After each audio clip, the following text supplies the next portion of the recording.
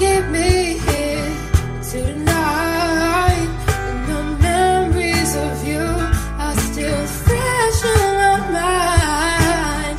I'm so thankful you were in my life. And it hurts so much now that you're gone. I hope that you found peace. Will you fix whatever's wrong? 'Cause we're all on our knees. And I'll see you in the end. I'll always be a friend. 'Cause you are family to me.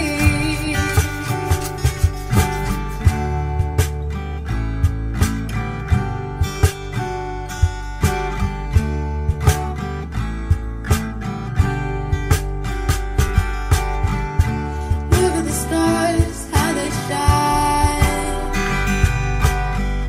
I feel them comfort me through the darkest night. And the last time I saw you, always plays on my mind. I just wish I called you up that night.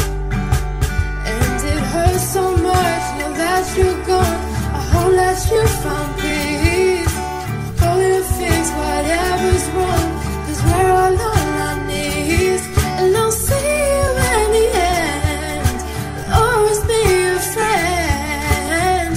'Cause you are family to me. I don't know how to let you go. I know that you're at peace. I just wish that I could put this effort in while you were still with me.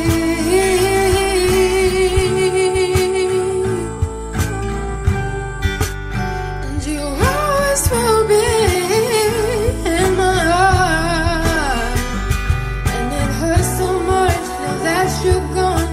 I hope that you found peace. Hope you fix whatever's wrong.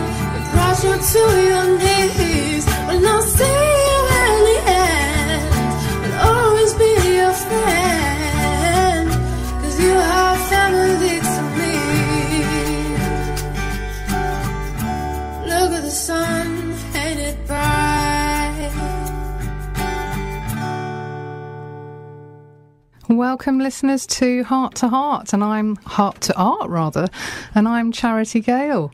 I've got a very special guest today, and you've just heard one of her own songs, which she composed and produced for her new album, which is called A Piece of Me Missing, and it's a new album that she produced in 2019, and it's her first album as well. And my very special guest today is someone called Ashley Hennessy. Welcome to the studio, Ashley. Thanks so much for having me. My pleasure, and thank you for coming in. Ashley is a local girl. You live in Farnham? Yeah, Farnham. Yeah. And you are what I might describe as a rising star. Thanks so much. You've actually had quite a lot of coverage the last year or so in particular. So you're a new artist on the scene. And you would describe yourself, I think, as a contemporary singer-songwriter. Yeah.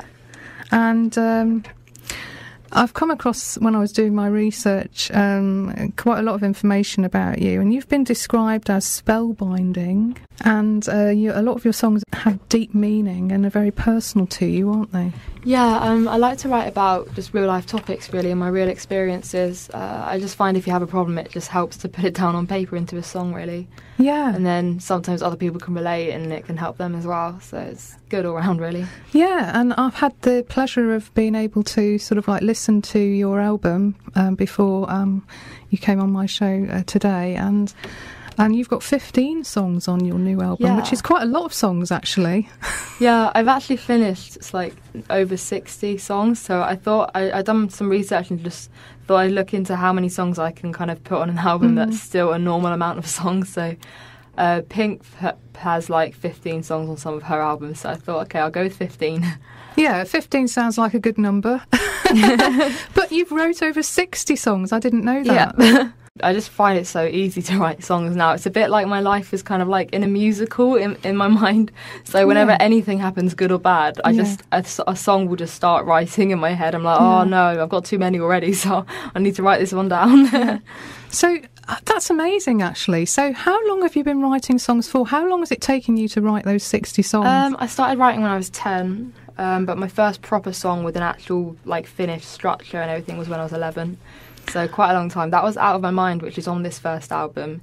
So I started writing that when I was 11, but I changed it a bit last year just to make it, I don't know, just to like tie up the ends a bit more, just make it all fit nicely. Yeah. When you said Out of Your Mind, was that the song Out of Your Mind, or was the song actually called Out of Your Mind? It's called Out of My Mind. That's a very young age as well. So you found you had a talent for singing and a passion for music and writing things when you were that age. That's very young. My dad taught me a few chords on guitar when I was 7, and I just kind of taught myself after that, really. Right, okay. So that's when you started learning to play it's the acoustic guitar, isn't it, that you play? And once you know like a few chords, you can play lots of different songs, so it gets quite easy to just develop your own patterns and styles that you like playing with, really. And I just write like that. Yeah, when I was about 11, my religious education teacher gave us classes during the lunch break to teach us how to play acoustic guitar. Oh, that's really lovely. I got as far as learning Puff Your Magic Dragon and Where Have All the Flowers Gone, and that's about that's about all I can play on the acoustic guitar now. But so that's fantastic. Tell me about your creative process. How does that work? You said, do the words just come to you? Or?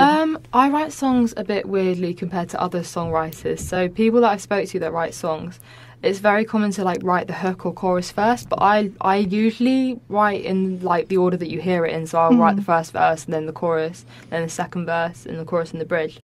So you write song based on your own personal experiences and how you're feeling. It's definitely like a form of expression. A form of expression.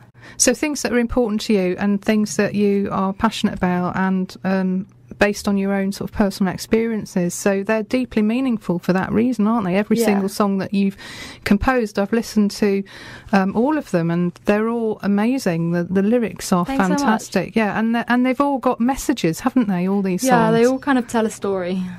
So the song that I played at the beginning of the show, listeners, was called Ryan's Song. Tell us a bit about Ryan's song, Ashley. I wrote that for my friend Ryan, who really sadly took his own life last year.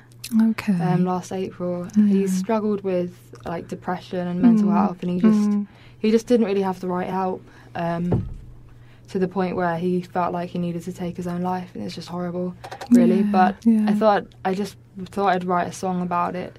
Yeah. Just to help me come to terms with it a bit. But it's also, the song is just saying, like, you know, I'm so thankful you were in my life. Yes. So it's like, to just think about the positive times, really. Yeah, beautiful lyrics. Thank you. I'm sure if there's an afterlife, he's been listening in and he fully approves. He really liked my music, so it means a lot to me that I've actually got it out somewhere, because I hadn't like recorded or even done any gigs when I hung out with him.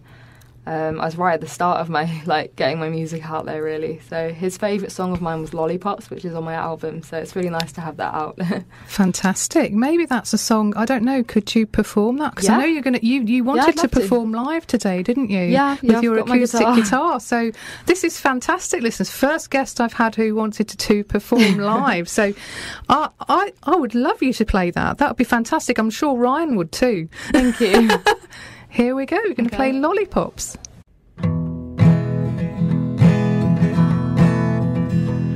Running through a field of lollipops, I don't plan on going back just yet. I don't see reason to stop, it's not like I'm dead. And if I was, would you even care? I climb these trees of candy cane, it appears that I have two eyes but no brain. I can see you quite clearly as you take over my life, but I just sit back and watch as it happens.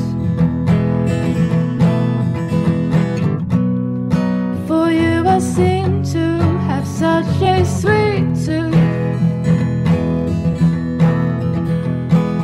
Are you tired of chocolate hearts tight, still young. Do you love gummy bears or are you a big gelatin for a bake? Our lights are love sweet, but your love is sour.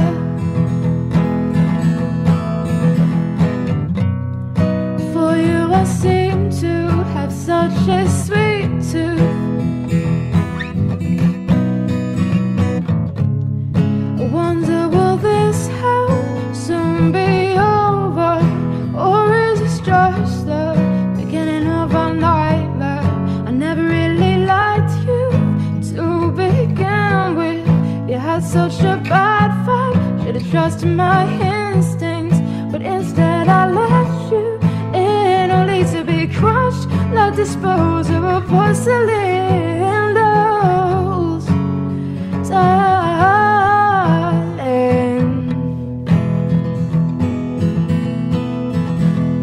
Running through a field of lollipops, I got lost, now I can't find my way back. All I want now is to stop, I don't know how to stop.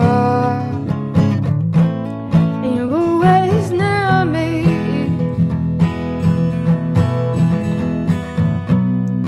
For you I seem to have such a sweet tooth.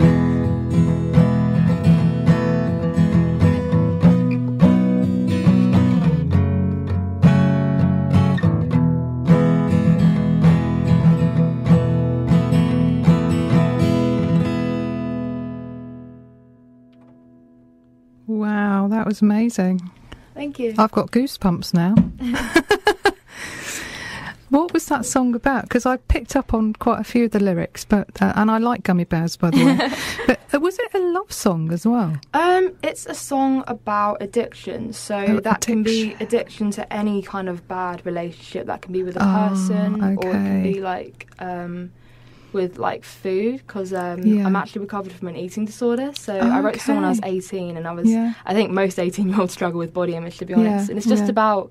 It's like the song's about finding something you like I had a sweet tooth, like I was addicted to the sugar almost. And it's just like it slowly spirals out of control, and then eventually it's like, hey, I want to stop, but I don't know how to stop. So that I thought, it's good. There's lots of like little metaphors in that song. It's a nice little, I quite like it. Yeah, and one of Ryan's favourites. You've been nominated last year, November 18, for the Graham Bell Music Awards.